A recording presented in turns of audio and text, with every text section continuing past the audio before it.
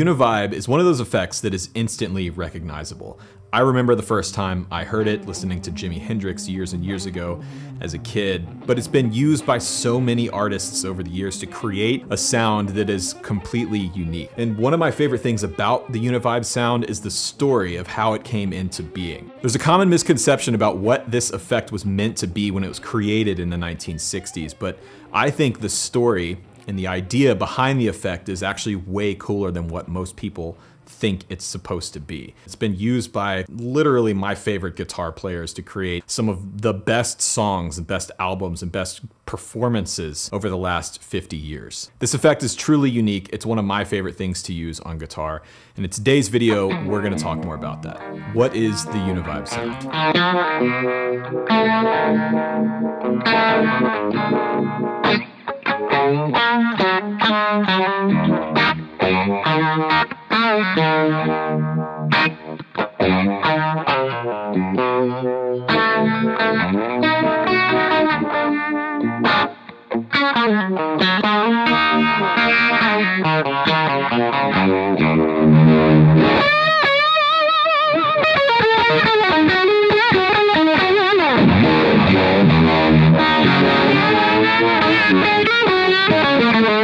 Now, like a lot of people, the story behind the Univibe that I always heard was that it was an attempt, a failed attempt, to recreate the Leslie rotary speaker sound. See, around this time, Leslies were becoming more and more popular, being used for more than just your typical Hammond B3 organ sound. Producers and artists in the 1960s were starting to put their vocals through Leslies, putting guitar through Leslie cabinets, and getting this amazing swirling rotary speaker sound.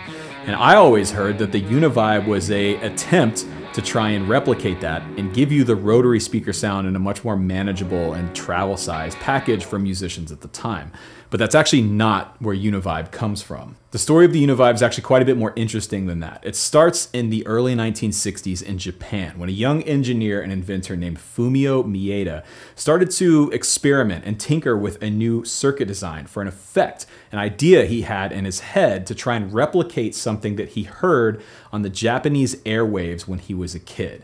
See, at that time, if you were listening to radio in Japan, depending on the time of day and what part of the country you were in, you might not have actually heard the Japanese radio. Instead, you might have heard Russian propaganda coming from Radio Moscow. This is because the transmitter that Radio Moscow was using was so insanely powerful that the radio waves were actually bouncing off of the ionosphere, part of the Earth's atmosphere, and radiating back down to the surface of the Earth. This is a common radio phenomena. This is how ham radio operators can talk to people on the other side of the globe from their backyard. So the radio broadcast that Fumio was hearing as a kid was Russian propaganda after it had bounced off the atmosphere and come back down to Earth. And this created this interesting, swirling, phasing, distorted effect.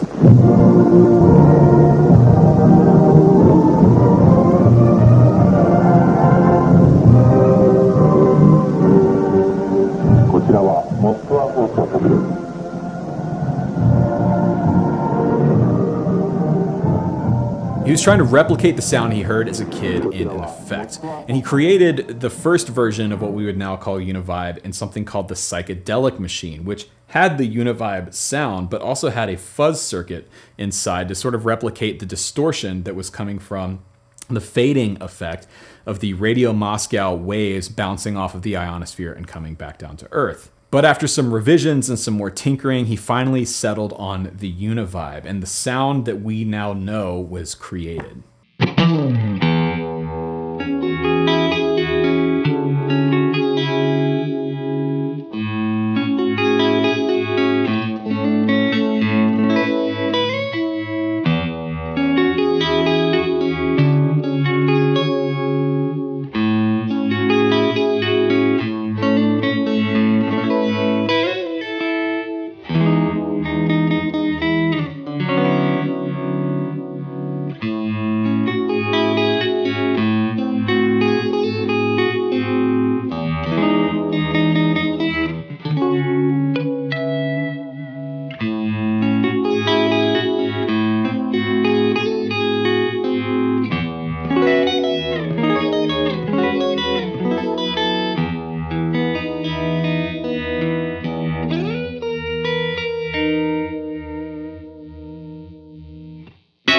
So by 1967, Fumio Maeda was starting to hone in on his circuit design for what would become the Uni-Vibe, and he was doing so by scavenging old pieces of medical equipment and things like that for light bulbs and the photocells, which is actually how the Uni-Vibe works. The Uni-Vibe is based off of something called an LFO, a low frequency oscillator, which is a common concept in things like the synthesizer world, but he was using it to control the pitch modulation or the phase modulation of the Uni-Vibe. And this brings up an interesting point. Is the Univibe a phaser or is it a chorus? It's actually kind of neither. It does work a little bit like a phaser, but the overall effect is a completely different sound than your typical Phase 90 or Small Stone. I know that off of what I hear off of the records, the classic songs that were recorded with them, there's a certain sort of lumpy character or inconsistency, excuse me, to the quality of the sound that sets it apart from phasing. And it makes it a little bit more psychedelic, a little bit less predictable, and there's a little bit of a lump to the sound. I don't know how else to describe it. So like in the pedal pawn version here, the Gypsy Vibe,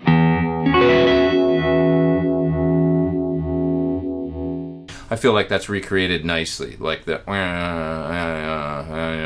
kind of like lopsided phasing thing that they do. And I love that sound, that kind of that inconsistent sort of sweep is really cool to me. By 1968, what we now know as the Uni-Vibe went into production by Shull. And interestingly, this is part of what makes it so difficult to replicate the original Uni-Vibe sound in modern units today. The photocells are almost impossible to recreate because of modern regulations and things like that, but more importantly than that, the actual light bulb, the original light bulb type that was used in the original Shull Uni-Vibe units aren't made anymore. And because of the way that photocell LFO circuit works, the type of light bulb has a massive impact on the sound and the response of the unit. Now, the Univibe that I ended up buying last year, which is the Sir Henry Univibe by Tinsley Audio, was built by a very small operation in Austin, Texas. That unit is known for being a really historically accurate in terms of its sound. Now in 1968, Shull started shipping the Univibes around and they started to show up in America, where in the summer of 1969, Jimi Hendrix famously used the Univibe during his Woodstock performance, particularly on his rendition of the Star Spangled Banner. And that's one of, if not the first, notable uses of the Univibe effect. Then fast forward after Hendrix's death into the 1970s with artists like David Gilmour of Pink Floyd and Robin Trower using Univibes on some of their biggest hits, it cemented the Univibe's place in history as one of the all-time great guitar sounds.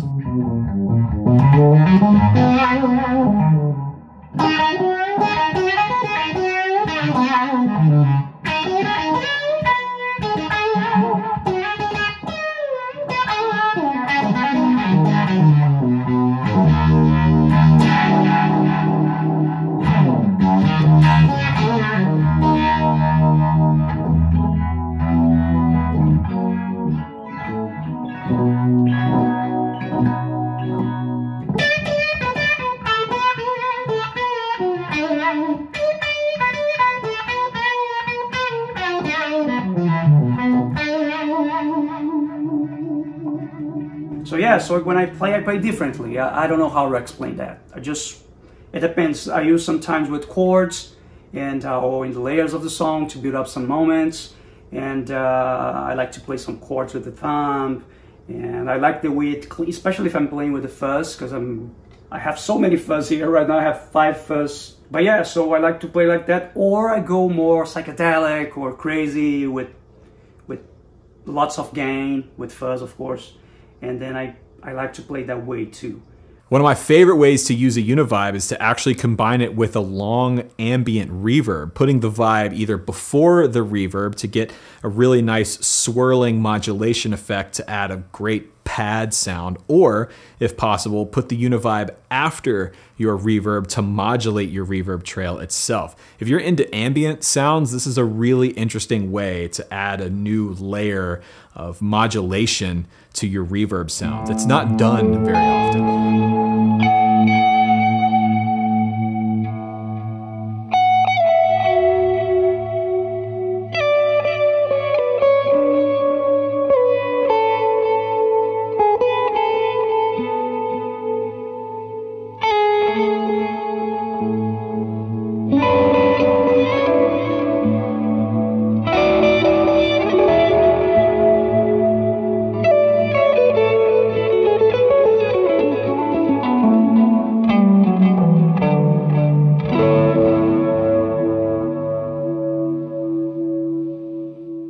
A more classic example of the way to use a Uni-Vibe is combine it with a great fuzz, and then play something with long, sustained notes. Take a single note or a chord or a double stop bend and just lean into it. Let the fuzz and the Uni-Vibe work together to create that swirling, modulating, seasick kind of sound. This really is an effect that speaks for itself. The thing I love most about Univibe is that it's such an evocative sound, arguably more so than any other effects pedal. It places you at a precise moment in time, near enough to an exact date and location. And for a lot of guitar nerds, it really is the defining effect of the late 1960s. The sound of Woodstock, the sound of anti-Vietnam protests, and the sound of a guitarist, which I think many people truly believed had arrived from outer space. Like many other guitarists, I think the holy grail of Univibe guitar tone is Jimi Hendrix. Just listen to the Woodstock live recordings, Band of Gypsies, Fillmore East up until his death. For me, when I think of the Univibe sound, I think of those recordings. Also, a less popular but still equally as inspiring way to use your Univibe is use the vibrato circuit, which is modulating the pitch of your guitar sound. If you just add a subtle bit of pitch modulation with the speed ramped all the way to the bottom with a really slow sort of warble, you get this beautiful, moving, kind of three-dimensional guitar sound.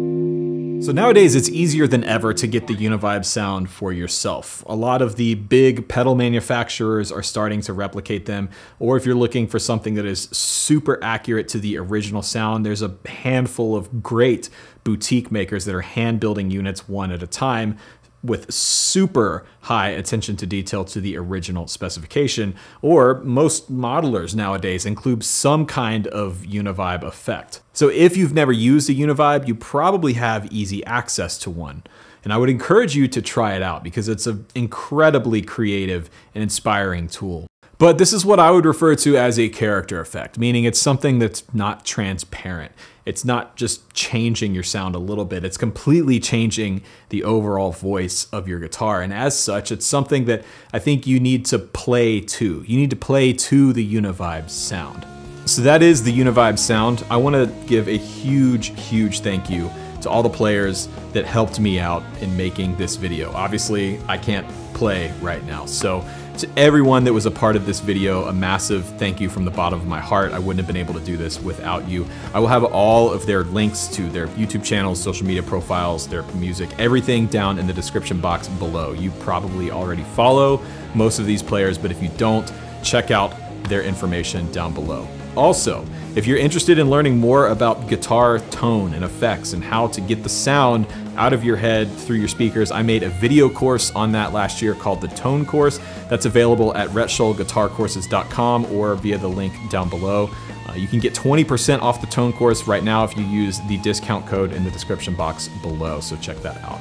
Once again, huge thanks for watching. My name is Rhett Shull, and remember, there is no plan B.